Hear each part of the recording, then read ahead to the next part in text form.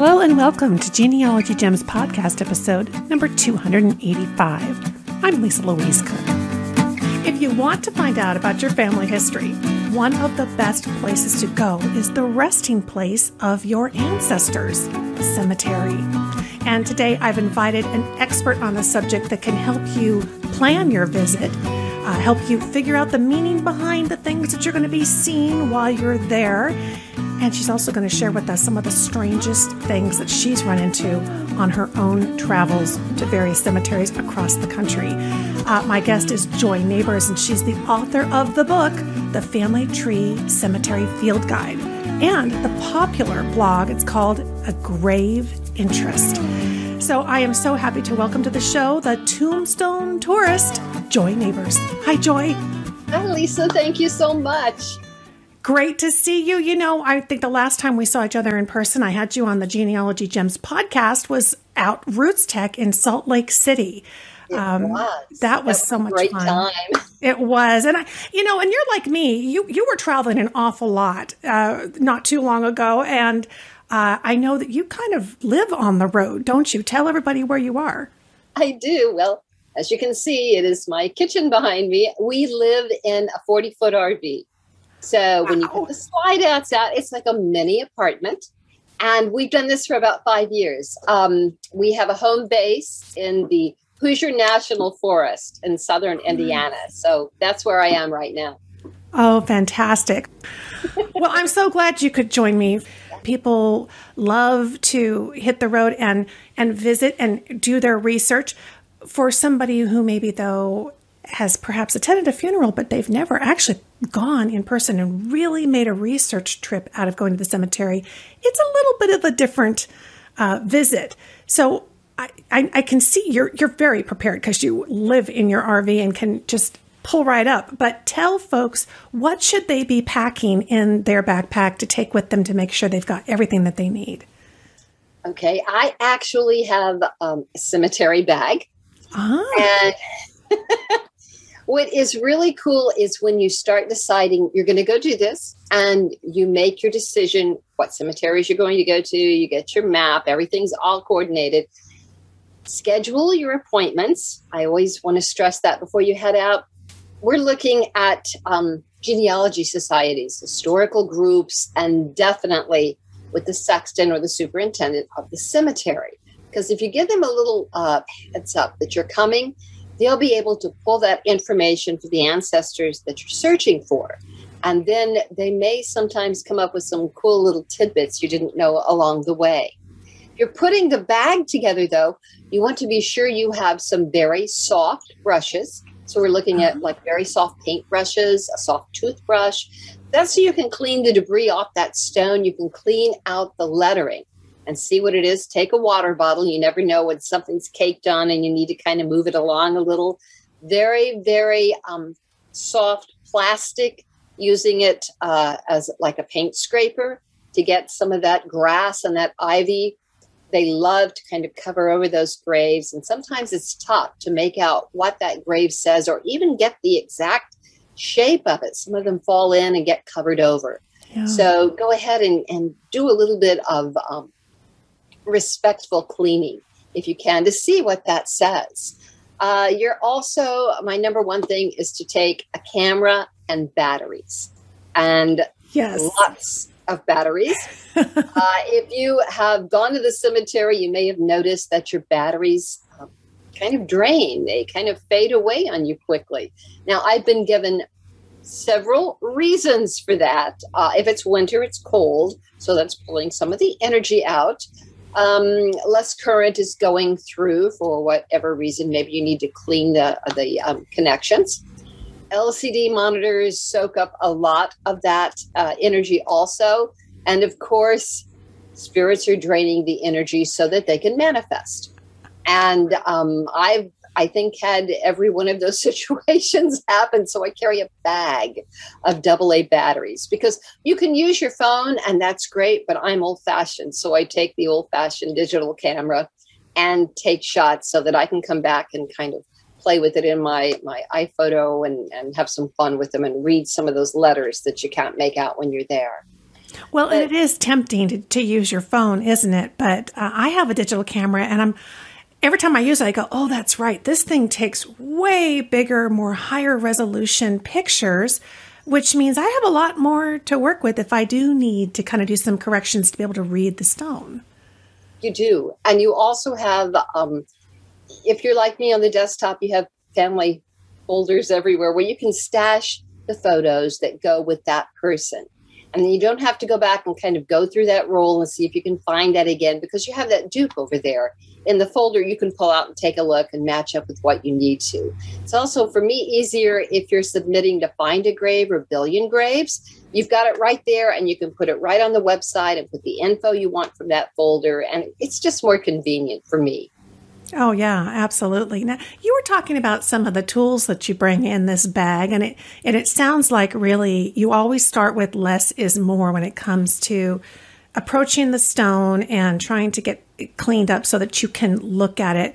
Talk a little bit more about that, because I know for a while there it was very popular to take a big thing of chalk and scrape all over it and try to read the, and we've learned an awful lot, haven't we, about what could damage the stones. We have. I just finished an article for Family Tree. It'll come out in October, talking about literally how to enhance those stones so that you can read them easier. Water bottle is your best friend, because a lot of times that you can wet that stone, it makes that a little darker, and you can read more what that text says. Carry a small mirror, and you can take your phone and you can turn that flashlight on, shine some light on it. Or you can take the mirror and kind of catch some sunlight, and you can actually read a little bit better if it's sharper. Kind of like as you get older, you need a little more light in the restaurant to read the menu. It works the same way at the cemetery, and it really does help to bring some of that lettering, some of that writing out. Makes it more distinctive. Yeah, I even have I have it here somewhere. It's a ring. It clips on your phone, and I guess it's a selfie ring, so you got a little extra light, but it's great for pointing at this tombstone as well. I like it. I hadn't heard of that. Yeah, just kind of gives you a little extra oomph. Now, you really quickly mentioned about making the appointment, and I want to talk a little bit about that, because this is probably the part that gets a little intimidating. Because we don't want to show up and get turned away, or, it's not open, or they just go, oh, no, we don't help people who want to do genealogy. Who is the person at the cemetery? You mentioned the sexton, but talk a little bit about when we make a phone call and we want to verify, are you open? May I come in? Do you have any records? Who should we be asking for in this phone call? Okay, when you get the person at the cemetery, usually if it's a larger cemetery, you're going to be getting a secretary, per se, someone who knows basically where things are stored. And if you're looking at something that's going to be a little more in depth, you can ask for the cemetery superintendent. Now, many times that person will not be available, especially if it's a larger cemetery and they have a lot of funerals going on and they're coordinating things. But the people behind those desks are wonderful. And if you tell them, I'm looking for a great-great-grandfather, here's the name, here are the dates roughly, those people go out of their way to help you. When I was doing my book, I got hold of the cemetery superintendent at Oak Hill Cemetery. So many oaks in the cemeteries. Yeah. Cemetery in Evansville, Indiana. And I told him I'd like to shoot some of the different forms to put in the book. So I went over and met him one morning, and it was this big, gorgeous, like an Art Deco building, an old home. And so he said, well, I hope you wore grubby clothes because we're going to go up in the attic. And no one had been up there in years. There was dust everywhere. We cleaned off places to sit. And he brought out files, everything from a file, just a folder, to actually he had cabinets, to he had boxes that were just scraps of paper. Each cemetery sexton or superintendent kept the records differently. Some used the forms. Some just made notes. One gentleman made notes every cemetery, the funeral he oversaw at the cemetery. He wrote down what the weather was. He took a note of who was attending. It was a small town. So he knew that the daughter was here, the sister was here, the grandchildren attended. And he kept a nice little running commentary going in each note and just wrote it on scraps of paper and put it in the drawer. So I thought that was so quaint, so sweet that he cared that much about every time he had a funeral that he made those notes. And if you were someone who had someone buried at that time, you would be able to see those notes and see what he had written about that graveside service. But you had to know to ask, because there's so much going on. They may not say, well, we have these scraps of paper, but if you ask, is there anything else you might have on my ancestor? Are there any extra books or notations? That may ring a bell, and that may help them actually realize, oh, yeah, I think we might. I'll look and see. So when you show up, they'll have that info there for you. That's awesome. Oh my gosh, your heart must just been like, oh, I get to go in the attic. that would be me, just like, oh, I get to touch things.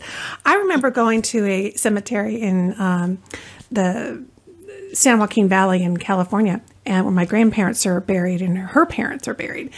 And calling ahead really helped because they had people who, it was such a small cemetery, they were only part-time. Right? So you can't just show up normal 8 to 5. It was only on the days and the times that they were there.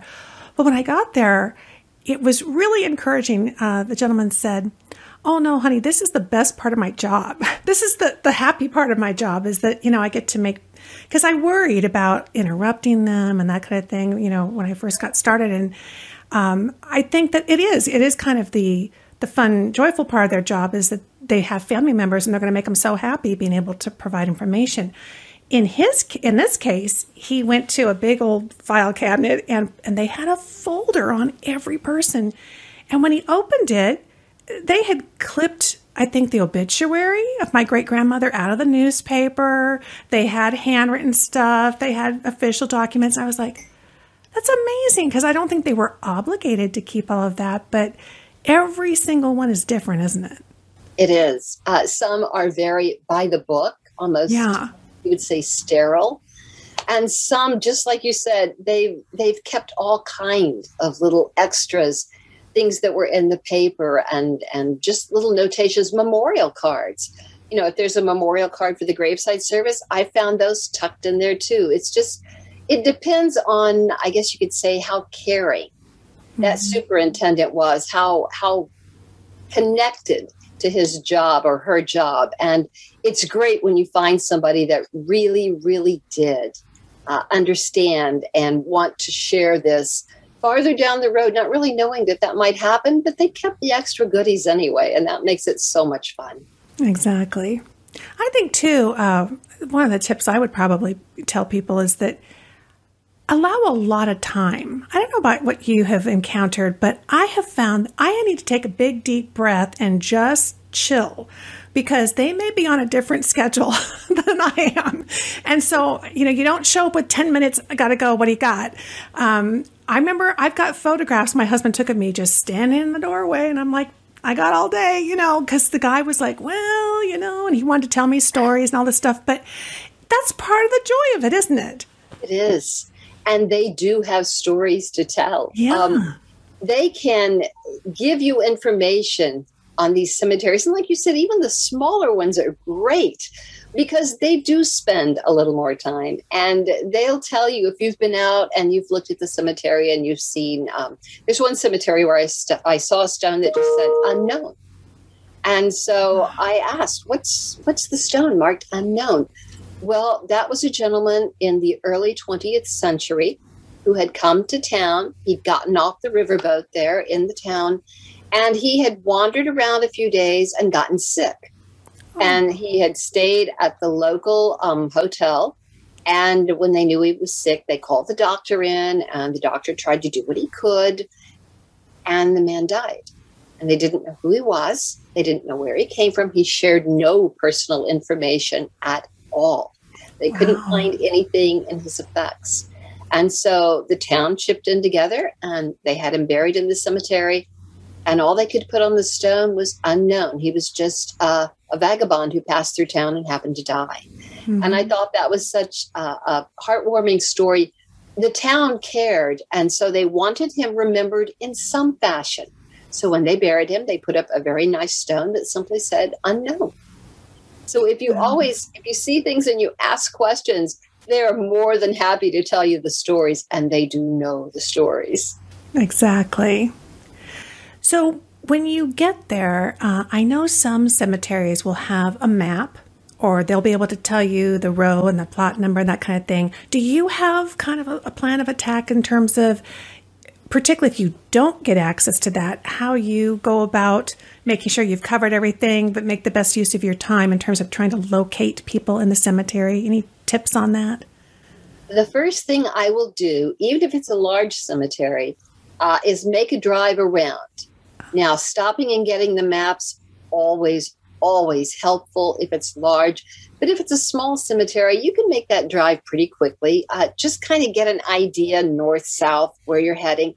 If you have called ahead, they may have been able to give you coordinates or the section lot number where your relative is that you're looking for. So you can find that. That's my second stop. My first stop is always the office and do a drive-through.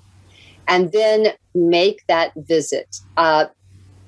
Anyone who's done that, as you said, it's one of those moments. There's so much emotion.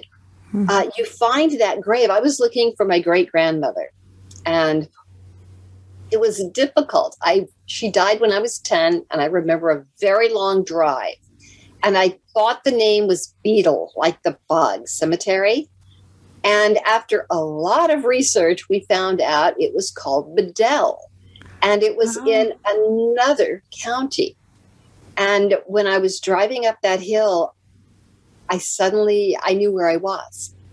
And I got out, and just standing at the foot of her grave was so emotional for me, because this was my person, and I had found her.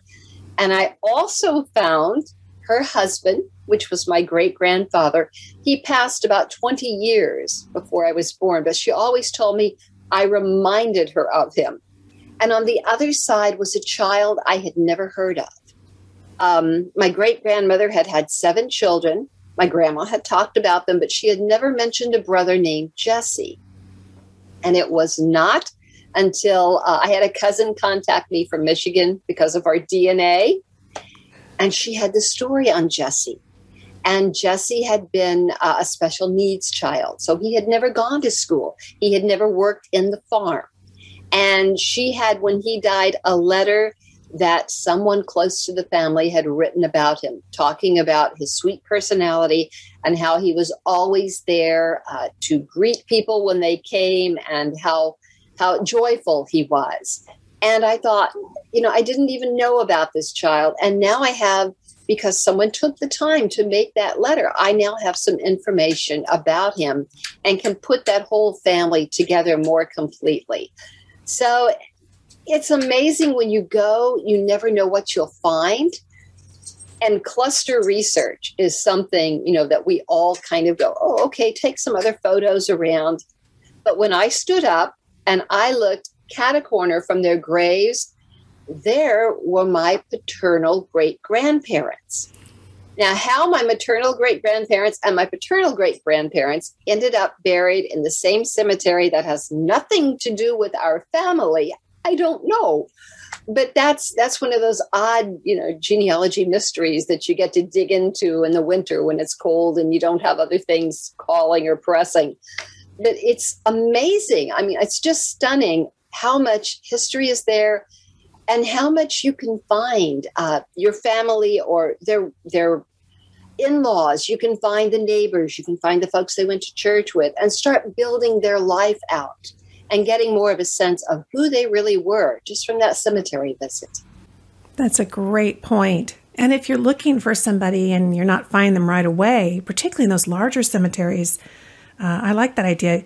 You stand there with the one you know, kind of just soak it in, and then you walk all the way around and you realize that people were connected. They may not be buried right next door, but there's going to be some kind of connection and rhyme and reason, and just working your way out from the known tombstone around it, you may find more people that you didn't even realize were also buried there. So that's neat. You remind me of, in fact, it was Indiana. Now that I think about it, Joy, was that I was speaking at FGS when it was in, I think, Fort Wayne, Indiana, a couple of years ago. And we stopped because my mother's side of the family was from Indiana and Ohio, Union City.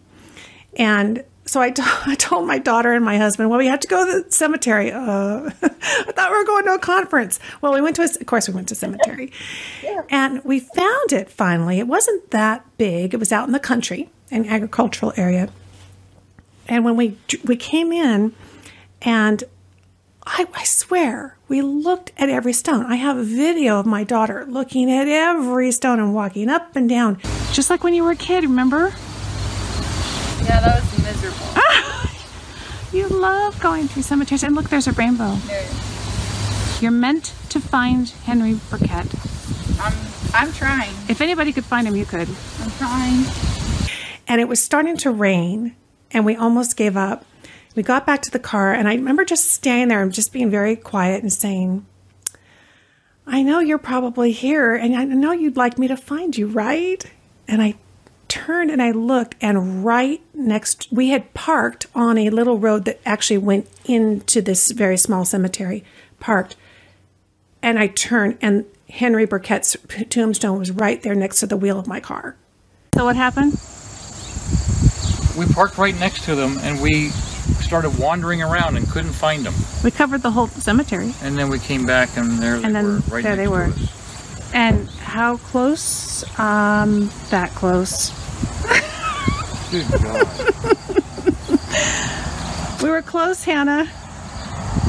Not happy. I'm not laughing about it. I looked at everything else because your instinct is to run out of the car and go spread out. And no, he had brought me right there.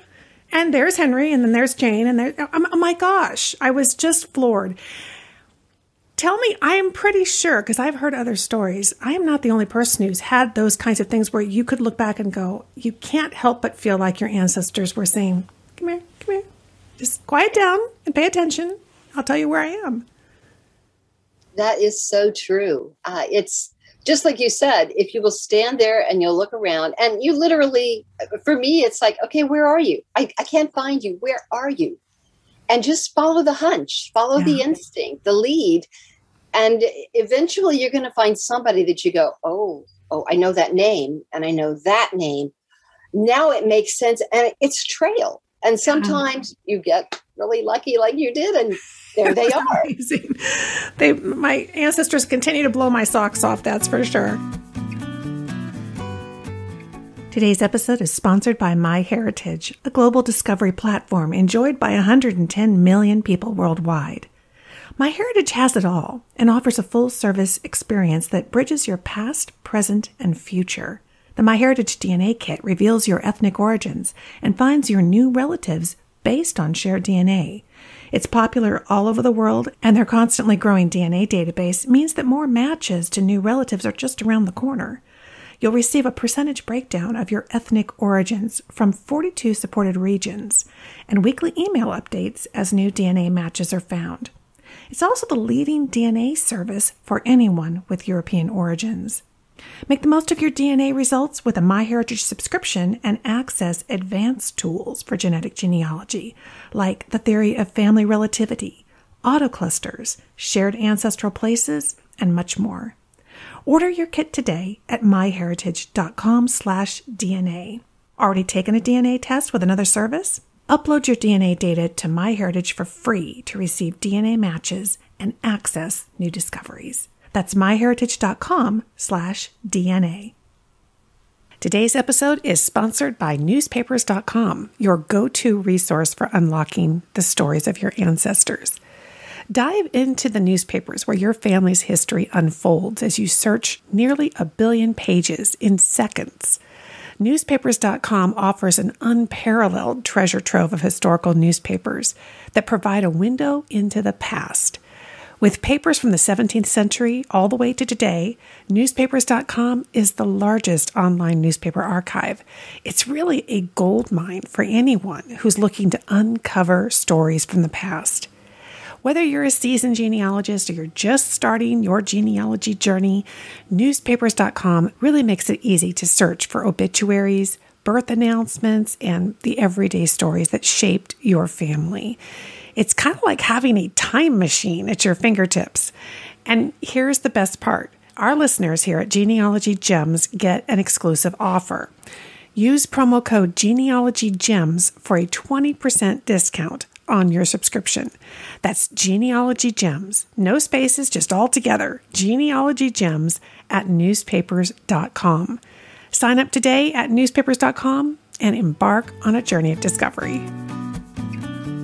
So let's look at the tombstones, because one of the things I know that you've written about quite a bit in your book, which I think is fascinating, are some of the symbols that we see on tombstones. You know, we get names, we get information, but tell folks, what will they perhaps be seeing, and what are some of the most common symbols? What do they mean? You will find a lot of religious symbols. Of course, there are all different kinds of crosses with different meanings. There's the Greek cross, which just looks like a plus sign. You can also find the crucifix, which is the cross with Jesus hanging on it, which is Catholic. And you also find sometimes the cross will have like IHS on it, which is Latin, and that's an abbreviation for Jesus, Savior of Mankind. There's the fleur-de-lis, or the iconic cross, which has the really beautiful fleur-de-lis at the tips. That is usually put on the stone of a mother. So if you find that, you may find the matriarch of the family buried there. There are also a lot of angels, and angels are said to intercede for mankind. And archways are another one that are used to mark the graves of couples. So you may see an archway. A lot of them are stone, but I found one at Cave Hill Cemetery in Louisville, Kentucky, and you could open the gate. It was just amazing. You could walk through the archway. So a lot of people have put some thought and some time into some of these designs that really, really should be appreciated. There's a lot of animals in the cemetery too. Yeah. Mausoleums usually have the two lions, or they may have sphinx that are guarding eternal rest. Dogs are very popular. Many times they may just be a statue of a dog laying by the stone. And that's always showing the animal that is vigilant and loyal through death. There is Highland Cemetery in Terre Haute, Indiana, and there is a mausoleum to John Hinkle. Now, he did not have a stone dog put on the steps of the mausoleum. His dog, who was called Stiffy Green, actually went there when he died. He went everywhere with John. And when John passed at the turn of the century in the 1900s, Stiffy literally sat there and mourned himself to death. And the family was so touched. They called a taxidermist, and then they took Stiffy and they put him inside the mausoleum so that he could be with John and guard him forever. Wow. And after a while, the cemetery personnel always look in and check on things, and Stiffy had moved. So the rumor started. Stiffy was moving around in the mausoleum, and then people were hearing barking, and it grew and grew until the 1970s. And there was a college close by. And so it was a dare to run up to the Hinkle Cemetery at night and look in. Someone took a shotgun and shot out Stiffy's eye. And then the cemetery said, okay, we've got to stop. Stiffy has to go. So the Vigo County Historical Society and the Lions Club got together. They repaired Stiffy. They gave him a new eye. And they put him in the Vigo County Historical Museum. They built a replica of John's mausoleum and put him in there. And so that is where you can go today and see Stiffy in the replica, patched up. But they still say at the cemetery late at night in the autumn You can smell John's pipe smoke, and you can see Stiffy and him wandering along the hills just at twilight, and you can hear Stiffy bark. So I always love that story. That is vigilant, and that is loyal, and that's what our dogs are. And when you see those in the cemetery, I always wonder what other dogs are wandering around with their masters that we don't know the story of. Exactly. That's a great one. Oh my gosh. Now, we do have the number one symbol you're going to see is a dove. Oh. And so birds basically represent the flight of the soul. And we had Mother's Day, we lost my mother-in-law. And she went with me. She was at Roots Tech with me. She went with me on all kind of genealogy, speaking trips and adventures. And when she passed, my husband and I were sitting over here at the dining table on Saturday evening. And I looked out and there was a dove out on a branch. And we talked about 10 minutes and I looked and the dove is still sitting there. And so about 20 minutes later, I said, that dove is still out there. And your mom knows the story, and I'm kind of thinking that might be her. And it was just that, how touching, she would know what a dove would represent. And we have never had that happen before or since. So it's kind of cool. When you lose someone, you kind of look for signs, and it's like, I think that was a sign from her, was the dove. So that's kind of taken on a special meaning for me in the cemetery now. Gosh, there's so many others. Lambs. Especially the older cemeteries where you'll have the stones from the 1800s, and you'll see one lamb. You may see two lambs. There is a cemetery in southern Illinois that has one stone, and it's a square with 4 lambs.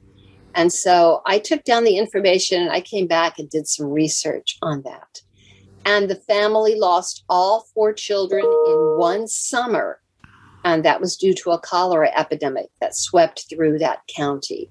So when you find the symbols and you do a little more research, it even puts more of their history and their story together. That's why I love the symbols, and I love finding something that I haven't seen before. So I can come back and kind of do that exploration and research, and you get more of a story of who that person was that really no one other than the family would ever know.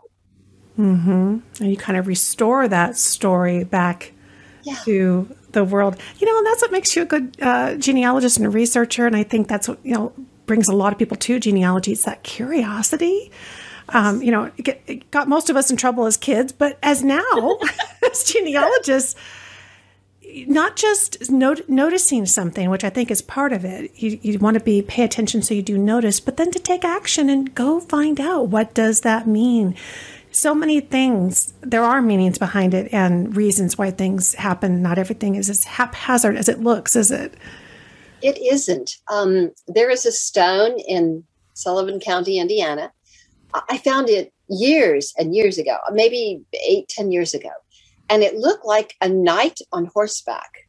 Okay, now this is Indiana, and as you know, we didn't have those. So I went, and there was a little inscription, and the woman's name was Jane Todd Crawford. And she had died in 1842. And they had put up this huge stone. And there was a little bit of a story about how she had died and why it was being memorialized. So I started doing research on this. Now, at one point in time, my husband and I were in Richmond, Kentucky.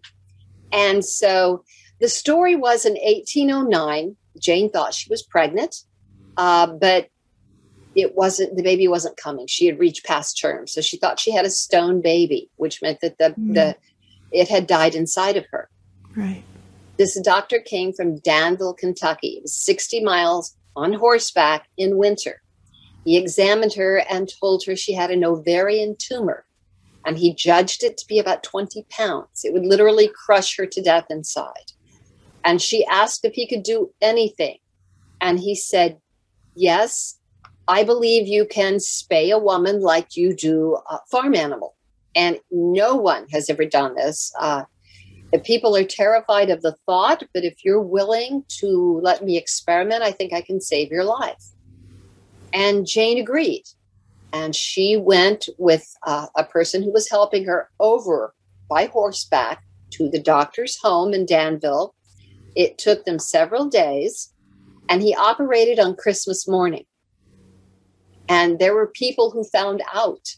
And they have a noose hanging on a tree outside. And they are shouting, death to the doctor. And it was just horrible. And Jane saw this, and she still went and she laid down on that board in a bedroom and let him make a 9-inch incision and literally break that tumor apart and take it out. And she survived. Wow. She lived to be 73. And this happened when she was in her early 40s. And I found out the story and I wrote about it, and I realized this wasn't really a part of Kentucky history. Nobody knew this story. So I took an MFA, I got an MFA, and I took a playwriting class, and I literally wrote a full act play about Jane and what happened and how she lived through it. And so it's just what you said. These people get hold of you and hold of your imagination, and you want to tell that story. And I still want to get her some recognition of, she's the reason we have abdominal surgery now. She was willing to be that guinea pig, right? Even though the odds were not in her favor. And just because the doctor, when he took out the entrails, kept them warm in warm water, was the reason she survived.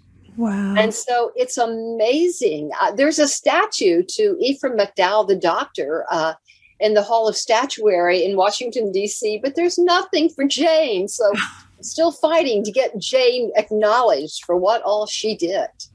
Absolutely. Just being willing. Oh, my gosh. Yeah. And that leads me to one of the things I wanted to ask you about before I let you go is I know you've written for me over at the Genealogy Gems blog that about some of the unusual things that you've run into, and you've been so gracious in sharing some of those stories.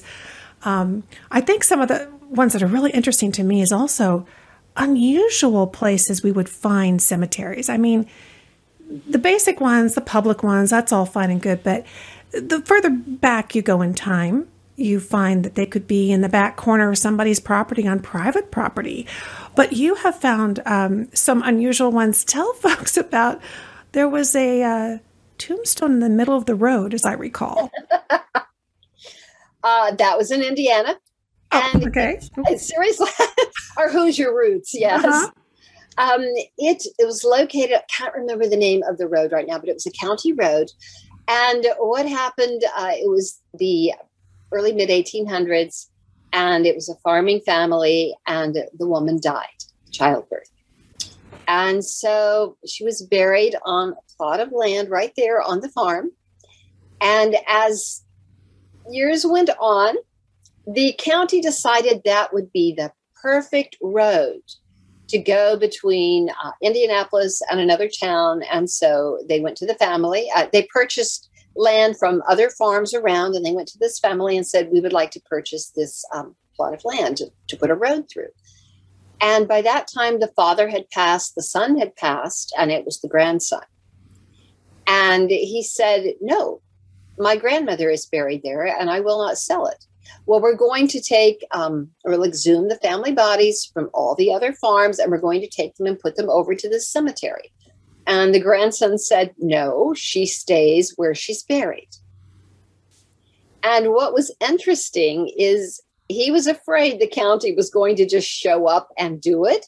So he was sitting on her grave when they appeared, and he had a shotgun.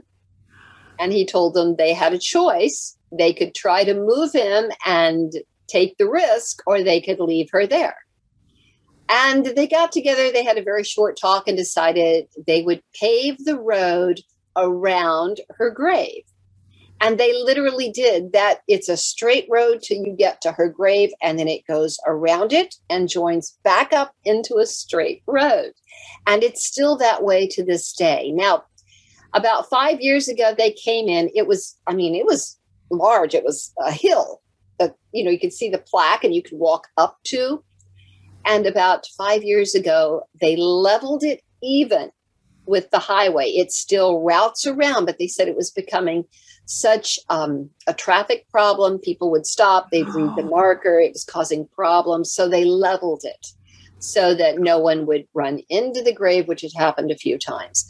So for safety's sake, it literally did have to eventually be level, but it is still where you have the road that goes around it. So they did honor basically the part of what they were doing, but they did bring it down so it isn't as obvious it's there anymore. That's an amazing story. I think about, we always saying how some of the cemeteries are actually on people's property or in the back 40 of their property, whatever. Yeah, you got to be careful of the shotguns. So tell us, what other kind of unusual cemeteries have you run into in your research? We were out one afternoon. My husband's really good about this. I'll look something up on GPS and go, oh, it's here. And we ended up way out in the country in Illinois. And we drove up this long lane to a farmhouse. And I said, this should be Adams Cemetery. And he went and knocked on the door. And of course, it was, they're having fried chicken and it's in the summer and, want to come in. And we're like, we're fine. We're looking for the cemetery. And the guy said, well, if you let me finish, I'll take you to it. So we waited and he came out in about half an hour and he said, hop on the four-wheeler. And his wife came out and we got on the four-wheeler and the dogs went with us. And it was a ride. I mean, we crossed ditches and we went up hills and we went into the woods. And there were about 8 tombstones, and they had taken upon themselves to keep this area cleared. So they were bringing up the lawnmower and they were mowing and they were trimming the weeds around these stones. They had no relation to the Adams who were buried there. And they hadn't had anyone come and look for the cemetery in years. And so they were so gracious and so much fun just to take us up there and let us explore and see what we had found. So if you go and there's a house or a barn, something there that somebody is still taking care of that property, ask them if you can go, if they know where the cemetery is, if you can go see it, or find out who owns that land and see if they can get you to where that cemetery is, because a lot of times people are still caretaking it. Now, there are some states that now require, if you purchase land and a cemetery is on it, and a cemetery can be one stone. If there is someone buried there, in some states, you have to take care of that land. In other states, you don't. And I went looking for a cemetery one time, could not find it. And my mother-in-law happened to know what happened. And we went early one morning. We went in the back way and she showed me what was left. It had been purchased by a hog farmer and he did not care that it was a cemetery and had taken all the stones up and laid them face down in the mud and had made a path to his hog barn. And so the fact that we went in the back route, she showed me where it was and you could still see a few of the stones were there. So if it's a state where they don't have to respect it, a lot of times people don't. And we've lost a cemetery and we've lost the history. And all you can hope is that maybe some records made it to a genealogy society or a historical organization. Otherwise, they're gone. And we just have no way to retrace that because someone didn't care enough to try to preserve that burial ground. Wow, it's amazing. It makes you realize that it wouldn't hurt to get in touch with our own local historical society or genealogical society. Oftentimes they kind of organize volunteer groups who will help as well, kind of restore and caretake, don't they? They do. And it's, if you go out on that, you don't have to know a thing about what you're doing. They will show you what to do, how you can clean a grave, how you can tend a grave. We have Memorial Day coming up. Mm-hmm. And that's something I remember being a very small child and my grandmother taking me out to tend the graves. It was Decoration Day. So I can remember doing that. I can remember us having a picnic in the cemetery, which a lot of people find rather bizarre, but they're so restful. They're beautiful. There is so much artwork, sculpture by well-known sculptors in some of these larger cemeteries. Louis Comfort Tiffany did some of the stained glass in some of the mausoleums in Rochester, New York. Frank Lloyd Wright did mausoleums for some of the cemeteries in Chicago, who was a well-known architect in the early 1900s. Right. There is really art museum quality work in our cemeteries, but you just have to take the time and go out and walk and look. Exactly. And they should take your field guide with them. Tell us a little bit about the book. How's the book going to help folks as they make their way out and travel to cemeteries? What is so cool, and of course, I'm sitting in my office, so yes, I have a copy. Excellent. But really, I was thrilled. Family Tree Magazine wanted this put together. They contacted me, and I have always wanted to do a book. And they made it so you can slip it in your cemetery bag and it washes off. This is not something, you have to treat carefully.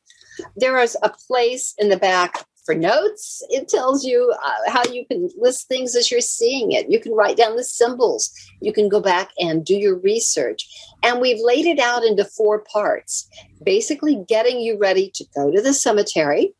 Then what you do once you're there, what you're looking for, the records that you could find in the cemetery, which will also lead you to other records that will contain death information and information on relatives that you may not have thought of. Then what do you do with it when you get back home? One thing I always want to encourage people to do is share it. Put it on Find a Grave, put it on Billion Graves.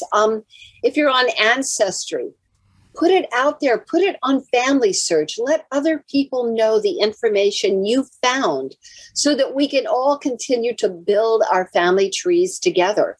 Just like my cousin in Michigan, who contacted me through DNA. She had information I had never known, photos I had never seen, and I did for her. So there's a wealth of information. You hit a brick wall, now you got to start looking. Who else could have that information? How else could I put that together and make sense out of it? Because somewhere there's a clue. It's like being Nancy Drew, and you've got to, investigate where it's leading. You're not going to open it, are you? Certainly. Come on. There's always a clue that leads to something else, to something else, to someone else, to somewhere else. And eventually you'll get that information.